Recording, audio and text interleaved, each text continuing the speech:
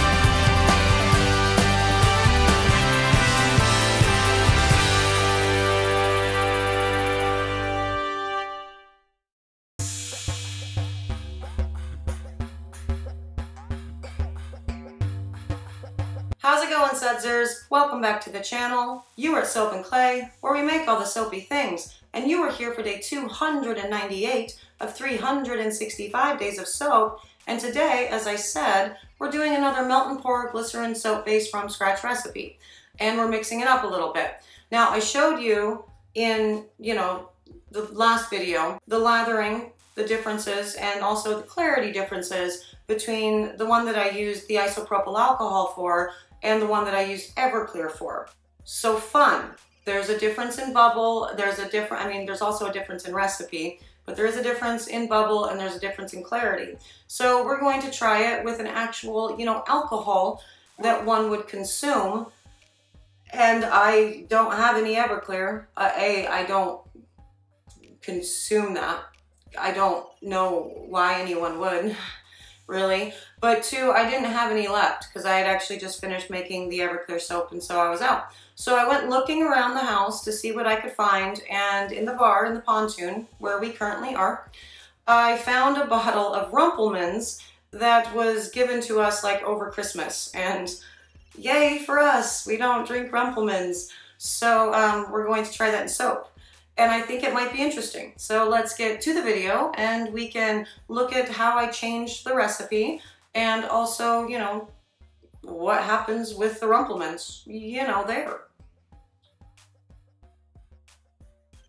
Okay, so new recipe. Instead of what we did yesterday, we are going to be using 30% stearic, 70% coconut oil, eliminating the castor completely, still going with the 5% superfat, as well as the 2 times sugar solution, 2 times glycerin, and 1 time alcohol, but we're using a weird alcohol.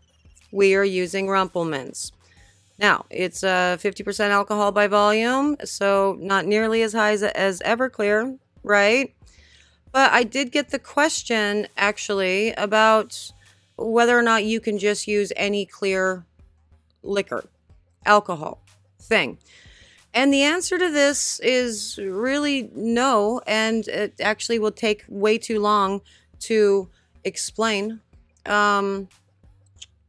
because that's how alcohol is made. It's all about how alcohol is made and what it's made from. And this is a short video, but with this, we are starting it out the exact same way. We're going to talk more about why no in just a minute, but starting it out by dissolving the sugar into the water and making sure it's heated up but not scorched, And then, moving on and measuring everything out. Again, no castor oil. We are eliminating that to try to eliminate some yellowing, and trying a different kind of alcohol today. And with this, one of the reasons why it's a short video is because I wasn't recording when I did this. I put the lye solution into the heated oils. The oils were kept at around 200 degrees. Did that, put it in, did the thing, did the mixy mix, did not put the sugar into the oils for saponification or for emulsion, and it got really thick really fast because I wasn't paying attention. Now I'm going to add in, that is my alcohol and glycerin mix, and the one in the Pyrex there is my sugar solution, and then I'm going to mix all of this up. But to that, before I start talking about Rumpelmans and the different types of alcohol, I also got questions because you see how that looked like soap paste, right? It's a really happy accident that I mixed this so I could be reminded about those questions. Can you use soap paste to make melt and pour soap? Yeah, totally can. You got to make sure that your soap paste recipe, if you're wanting a clear soap, is, again, doesn't have any cloudy oils, any dark colored oils, and I mean unreasonably dark color oils, and really is not super high in unsaponifiables, which will also make your solution cloudy when it's all said and done. But yeah, you can totally use soap paste just basically this same way. You measure out your soap paste, and whatever that amount is, you then go ahead and double it for your sugar solution, you double it for your glycerin solution, and you match it for your alcohols. And you can always play with those numbers too to see which you like better. You might prefer the sugar being at 2.5 times and the glycerin being at, 1 time. And the alcohol, I would say no more than 2 times alcohol.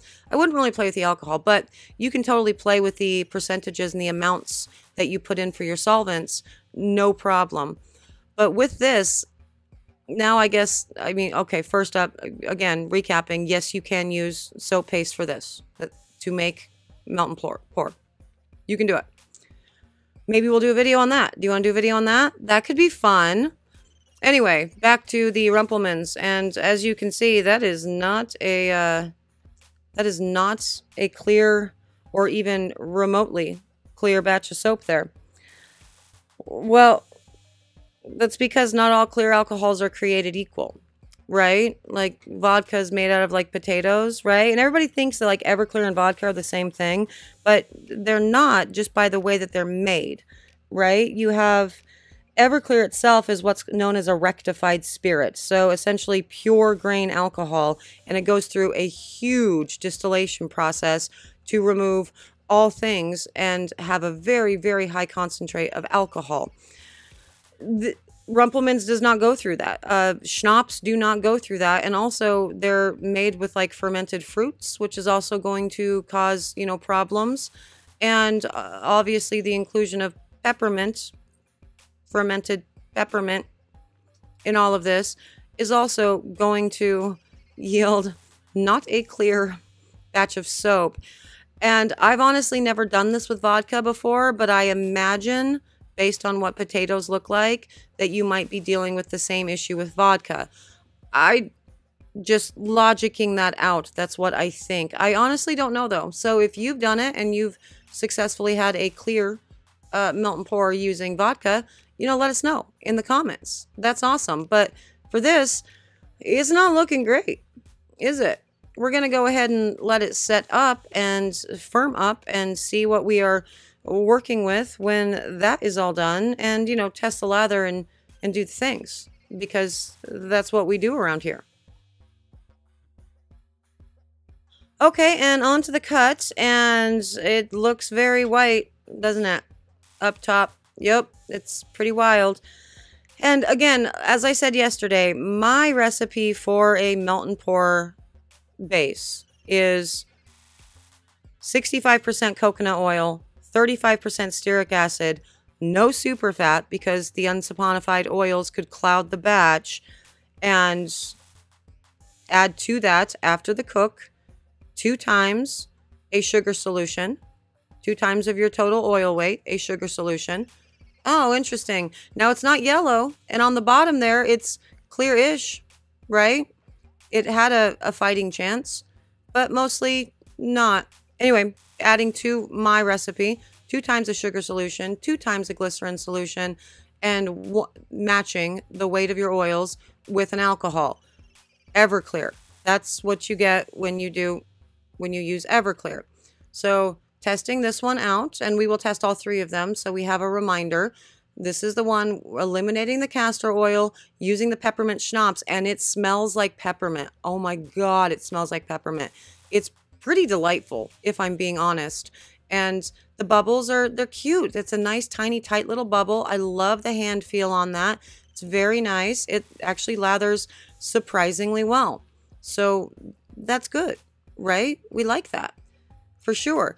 And so eliminating the castor will actually help out with that.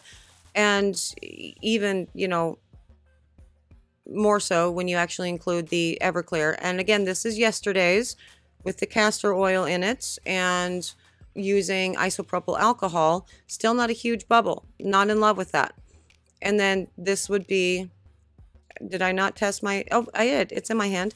And then this would be my recipe that I love with using Everclear. So we're going to go ahead and do that recipe too. Now I want to maybe make it out of soap paste as well and show you guys, because it's been a while since we played with soap paste. But yeah, there's some different options, or what to use or not to use, and what to look for, you know, with your melt and pour bases. But as you can see, they're not super scary. You can do it.